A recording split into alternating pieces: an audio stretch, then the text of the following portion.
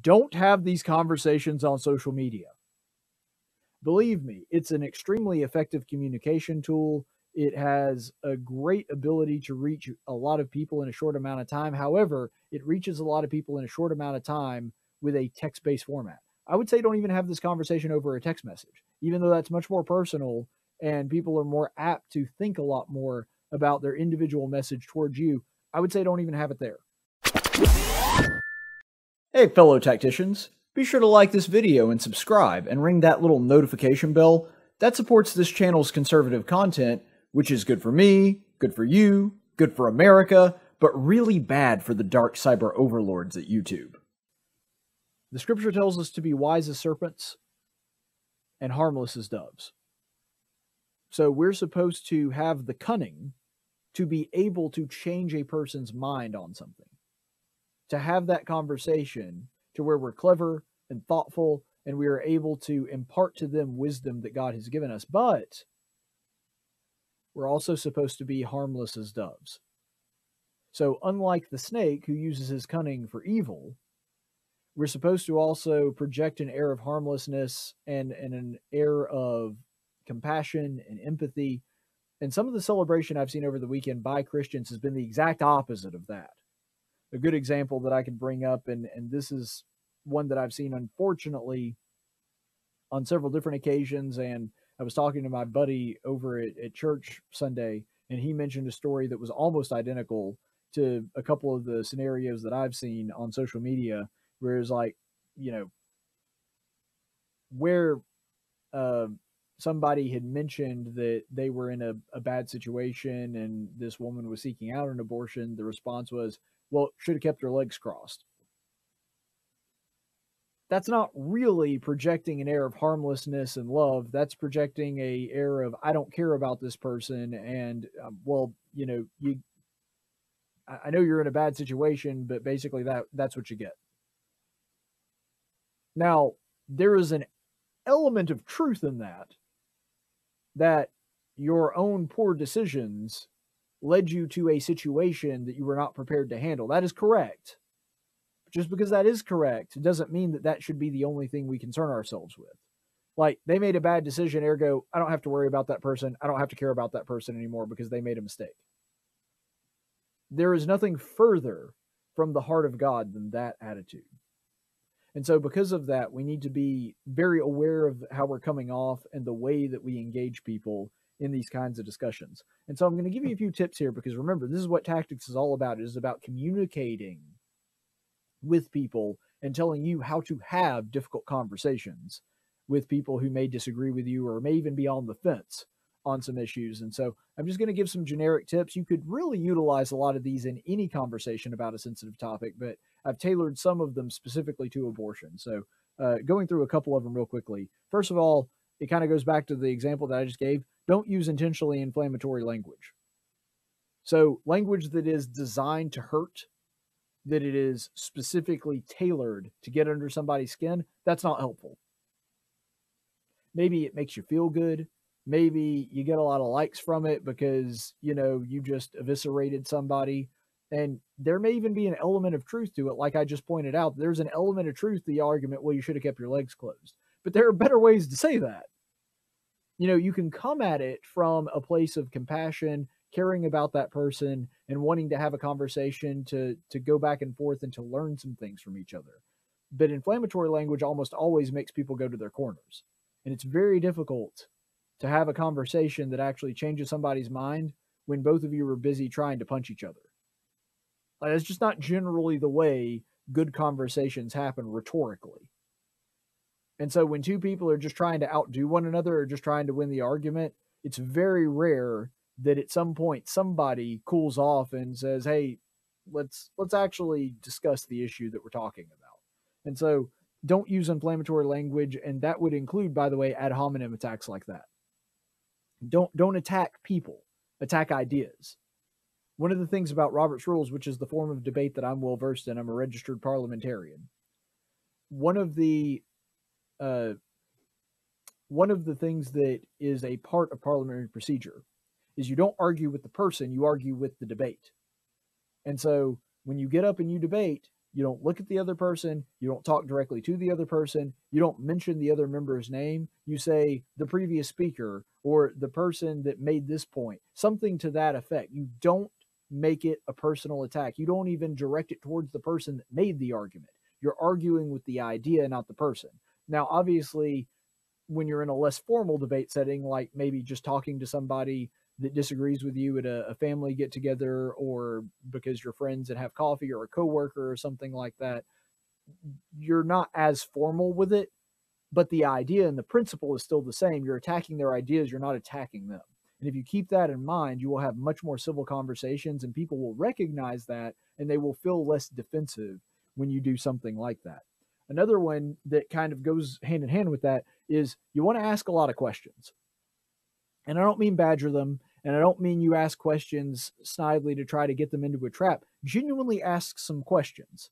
And there's a couple reasons for that. First of all, when you ask a lot of questions, what that does is it lessens the probability that you will ask a question or make an assumption about their belief that you misunderstood. I've seen people have whole arguments that where if they just ask a clarification question or two very early on in the conversation could have been completely avoided. And interestingly enough, sometimes the two people actually wind up agreeing with one another on most of the thing, but they found like some point of contention, or maybe even they agree, but they don't realize they agree.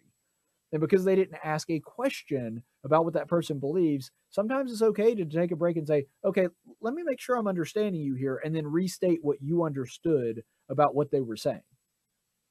And so asking a lot of questions is a good tip to follow. And it also, what it does is it kind of uses the Socratic method, that if somebody makes a claim, don't just let the claim hang, make them actually justify their claim. Because a lot of times what happens is somebody will make a claim that is incorrect or untruthful, and maybe they even know it's untruthful, or they did so in error, making a claim that they didn't realize they made. And so what happens there is the best counter to that is to say, okay, you cited that, for example, in this debate, Christians don't actually help orphans or widows or anything. Can you justify that claim? Where are you getting that information? Because I guarantee you a lot of times on stuff like that, they're just parroting talking points that they've been told, and they don't actually know whether it's true or not. And if that is true, then they will either realize, oh, I actually don't know that. Maybe I should look into it myself. It might spur on a little curiosity in their own mind, and it gives you a chance to rebut that claim without making it seem like you're attacking them. If you ask them, hey, where are you getting that information? And then you explain to them that the point that they just made is incorrect, then all of a sudden you don't look like somebody that's just trying to badger them. You look like someone that is genuinely trying to understand, which should be the way that you actually are. It shouldn't just be an act, it should be sincere. And so, because of that, that's a good way to help them sort of lower their defenses as well. And sort of to that point, there's a lot of people that are a lot more pro life than they think. So, for example, on this issue, there might be a person that considers themselves pro choice because they believe that a woman should have the option up until about 15 weeks. That's actually a pretty common, and we'll look at some stats here in a second. That's actually not an uncommon stance for people to take as Americans. However, they don't realize that would be a pretty pro-life stance. Like 15 weeks is what the Mississippi law was.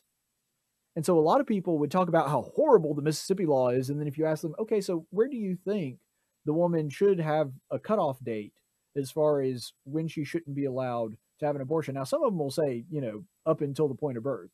But a lot of Americans, that if you ask them that question, they say, well, it should be pretty early in the presidency,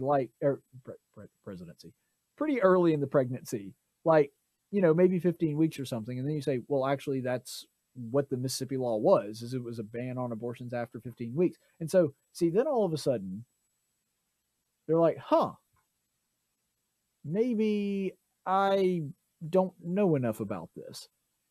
And it's interesting that on this issue, you would have some people that consider themselves pro-life, but she should have the option up till 15 weeks, or pro-choice because I think that they should have the choice up until that point. So you could actually have two people that hold exactly the same belief that label themselves as pro-life or pro-choice. And so that's why it's important, especially on this issue, to ask a lot of questions, because you may find that the person doesn't actually disagree with you as much as you think. And so that is certainly a possibility. And I think that this is also an incredibly important part of this with abortion or any topic. When you ask a lot of questions, it informs the other person that you actually care about them, you actually care about their ideas, you're trying to learn, you're trying to listen, you're trying to learn more about them and what they think. It's not just, I am going to impart my wisdom upon you from on high because I know things and you don't. It's, hey, why don't we just get together and reason together? That's what Philip said in the Gospels. And so it's an appropriate Christian attitude to adopt, that I don't know everything. I'm not perfect.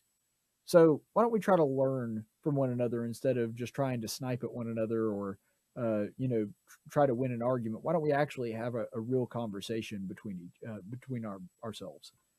That's a good attitude to have. Another thing that you can do, and this is extremely important for having a productive conversation, never, and I do mean never, assume malice unless you have a very good reason to assume malice. Like, if somebody basically does a character assault, then there might be a little bit of malice in there. But unless you have a very good reason to assume that the other person doesn't like you, uh, has some kind of vendetta against you, never assume that just because they said something that disagrees with you. And the reason that I stress that, and the reason that I say that is important, is because an awful lot of arguments go nowhere because the two people assume that the other person hates them, even though that's not the case. And even if you do find that malice is present, that they actually are motivated by malice, and that's the reason they're being so nasty to you, that does not give you permission to carpet bomb them. Like, a lot of people, even people that would profess themselves to be Christians, they see something that they believe, sometimes they're right, sometimes they're not, that there is a maliciousness from the person they're having a discussion with, and they're like, all right, he threw the first punch, therefore gloves off, let's go. That's not really a Christian attitude to have. Their behavior doesn't justify your bad behavior. And so because of that, you really have to be willing to be open and to have these conversations. And even if the other person is being mean or nasty, it doesn't give you a right to lash back. Now, if they are being malicious, that may be a good sign that this conversation is no longer worth having, because I can't convince them no matter what if they're just, wanting to throw haymakers at me all day long. It may be time to kick the dust off of your feet because you don't want to throw your pearls before swine, which Jesus said in the Sermon on the Mount. Like, that may be an indication of that, but it's not a permission slip to just attack them personally. So even if you do find malice, don't do that. Another tip that I would bring up, ask them to look at things from your perspective. That can be a very powerful tool.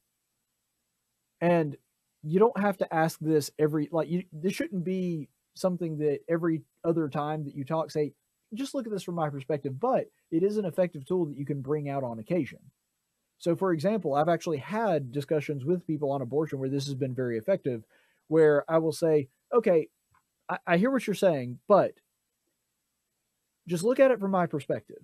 If I believe that an unborn child really is a human, can you understand why the woman's quote unquote right to an abortion kind of takes the back seat if we're talking about the life of another human being? And even if they wind up not agreeing with you, a lot of times when you ask that question, a reasonable person will look at that and go, I kind of see where they're coming from. And that also helps bring down the walls and the defensiveness a little bit. And so because of that, that sort of spurs on some empathy.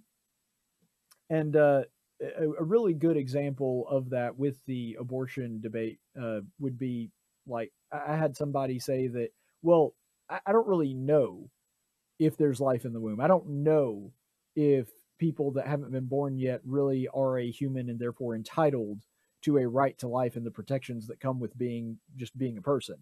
And so I said, well, look at it from my perspective here. Sometimes an analogy is helpful. Let's say that you're riding down the road, and right in the middle of the road, right in the middle of your lane, there is a giant cardboard box that very clearly you can read it from where you are, has the word puppies across it. You don't know that puppies are in that box. You have no idea. In fact, it's very likely, I would say even more likely than not, because who's going to put a box of puppies in the middle of the road, that probably what happened is that somebody had a box that had puppies in it at one point and then threw the box out and somehow the wind blew it into the road or something. That's probably what happened. But if there is even a chance there's puppies in that box, why wouldn't you just move over into the other lane? See, if you're not sure, then you should err on the side of caution. If we don't know if that's a human life in there, shouldn't the default action be to not kill it, to leave it alone? Because uncertainty, you would err on the side of life, I would think. And so in the same way that you wouldn't just run over the box, even though it may not have any puppies in it, you wouldn't want to kill a baby living in a mother's womb if it is in fact a baby. If you aren't sure, then maybe that's the right path to take. And the person that was a pro-choice person actually said, you know, I that kind of makes sense to me. And so I don't know if she actually wound up changing her mind on that, but I gave her something to think about. And so sometimes that can be a very powerful tool, is to just ask the person to see things from your perspective.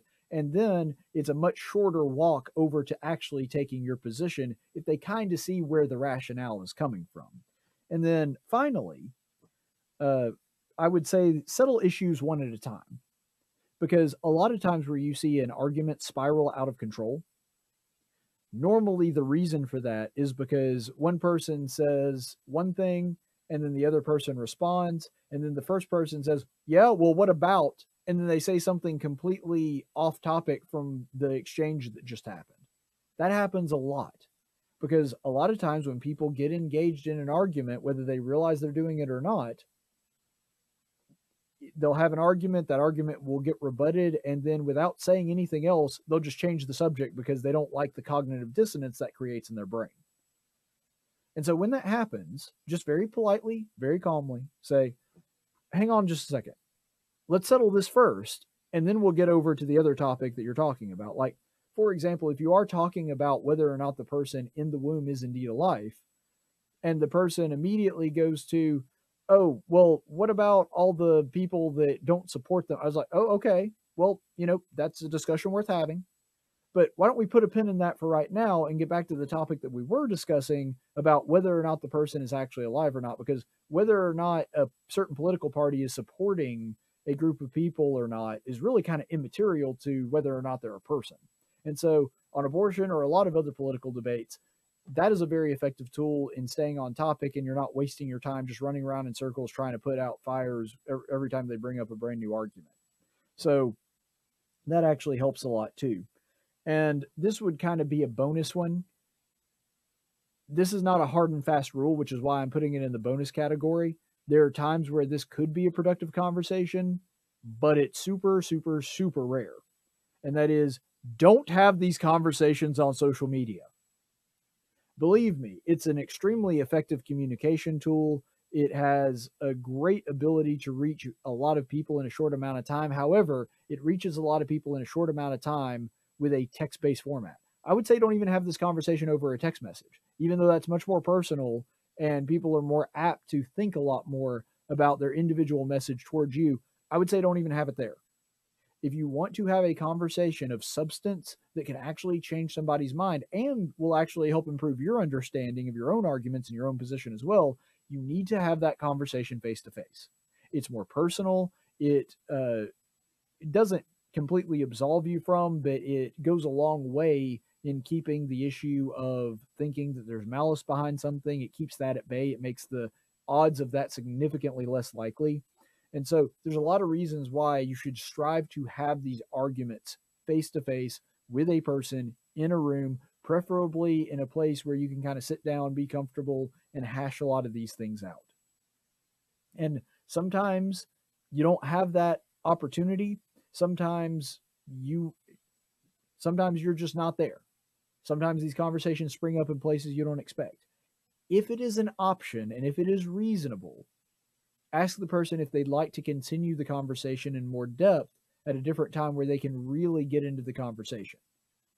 And if they can't do that or won't do that, or maybe you can't do that for whatever reason, like maybe you're from out of town, something like that, you're visiting somebody, then yeah, maybe try to have a little bit of that conversation there and then. But it's always better if you're going to have a serious conversation that might actually affect how someone thinks, if you can do it in a setting that's more conducive to that actually taking place. And so those would be my tips for having the conversation. To convince you to like this video and subscribe to my channel, I'm about to do some political impersonations. First up, Bernie Sanders. It is immoral that in this country, the top 1% of YouTubers get all the likes and subscriptions. John Kerry. Please remember to ring the notification bell. President Joe Biden. If you like the show, call the TV Guide and tell them. You know, the thing. Kamala Harris. Batman would want you to like and subscribe.